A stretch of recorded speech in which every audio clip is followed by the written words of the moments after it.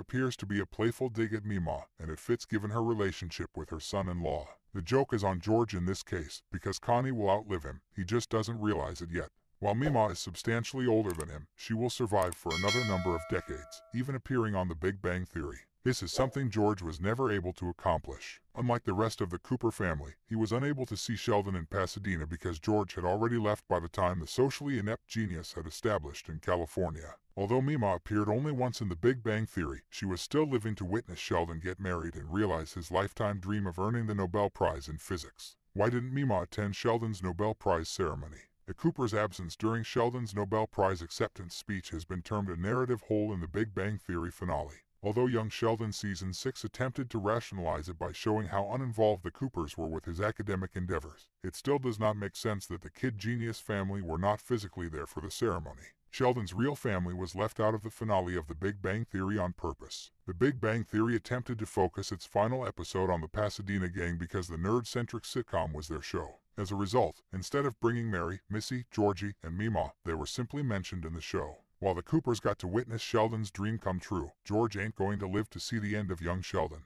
Thanks for watching.